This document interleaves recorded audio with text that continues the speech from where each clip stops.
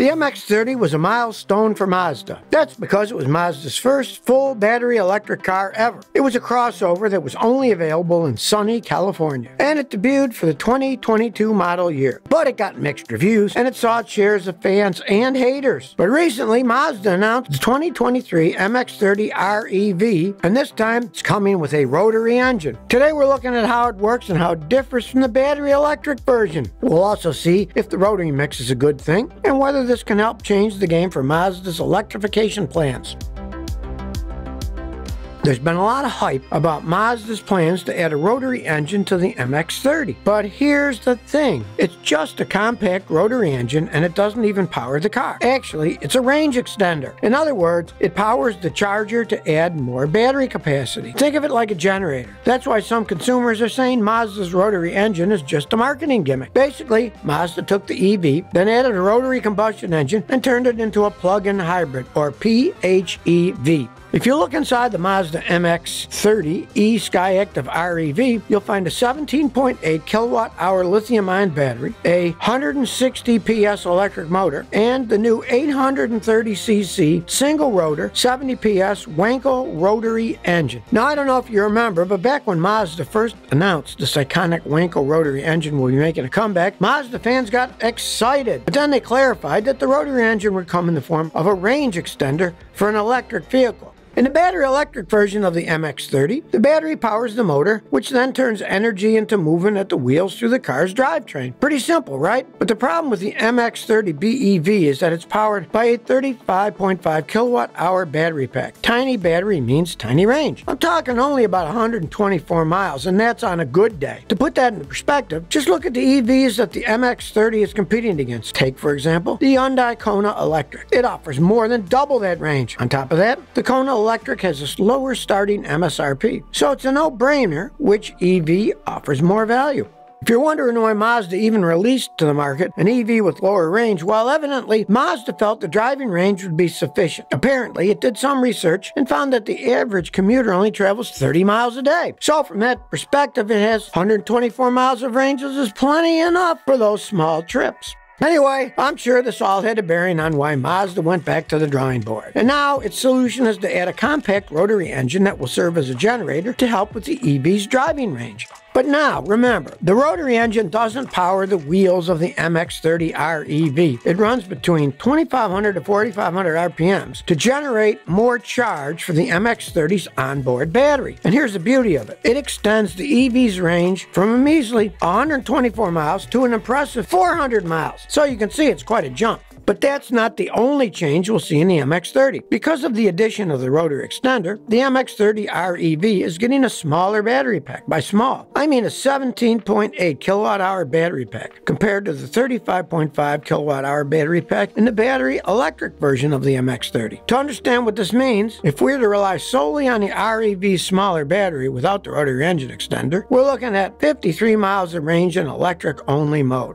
Now, the rotary engine range extender on the MX-30 REV is super light. I'm talking 33 pounds lighter than RX-8's twin-rotor Renesis. That's because the whole block is only 33 inches, and the single rotor's radius spans 4.7 inches. The MX-30 REV's rotary engine also has direct fuel injection instead of port injection. If you ask Mazda, it'll say it means the economy of the Wankel rotary tech is about 25% better than a normal rotary, and that carbon dioxide emissions are lower too. Mazda increased this rotary engine's compression ratio to 11.9 to 1 to help extend the engine's life. Mazda also made the apex seals thicker. These seals come with a new and specially developed coating to reduce wear and tear. And evidently, you can use the REV's rotary engine to generate electricity for emergencies, camping, or job sites. Let's clarify something else about the rotary engine. If you're a cult fan of the rotary engine, you're probably wondering if it can work on a new RX sports car. Well, the answer is no, at least for now. The thing is, for now, Mazda's priority is to electrify its lineup. That's just where the current focus is. And besides, they're having to play catch-up as it is, since they're a bit behind in the EV game. But now, that's all said, keep in mind that the rotary engine is the symbol of Mazda. Consider, too, that there's almost a cult-like following of the rotary engine, which has grown over the years. Mazda executive Kota Masui has casually stated that it's an engineer's dream to have a sports car with a rotary engine. But he also said that right now, this isn't the time for it. But who knows, maybe in a distant future, Mazda may reconsider expanding its focus yet again.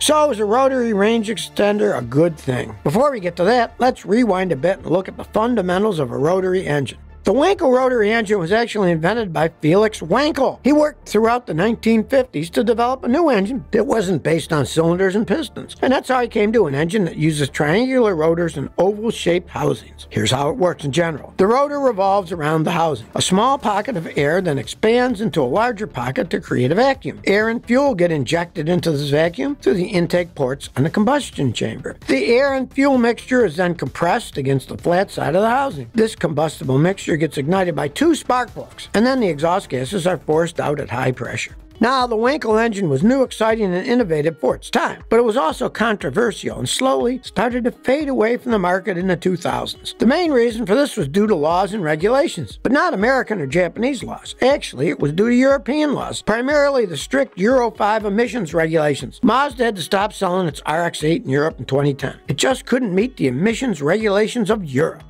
The reason came down to inherent design flaws with the rotary engine. For example, the rotary engine has lower thermal efficiency than piston engines. That's because of its long combustion chamber, which often leads to unburnt fuel leaving the exhaust, which thereby causes the engine to backfire. If you remember the original Mazda Cosmoses, those things, you turn them off and bang, they'd backfire all the time. Now, rotary engines burn oil by design since oil gets injected directly into the combustion chamber. I'm talking about an oil guzzler. So you have to regularly check oil levels to keep the rotor lubricated properly. And it also means you'll see more yucky stuff coming from the tailpipe, which is not good for the environment. Another thing that impacts emissions is the rotor sealing. The thing is, the intake and combustion occur simultaneously, but in different parts of the housing. That's why the top of the housing is cooler while the bottom is hotter. The uneven temperature makes sealing a lot harder. You can use coolant jackets to help even out the heat load and reduce the problem, but you can't eliminate it entirely. Even worse, because the rotary engine is more rare than common, it's not easy to find parts when repairs are needed. And even if you're able to find the right parts, you still need to find a mechanic who's skilled in fixing rotary engines, and sadly, there aren't that many of them out there.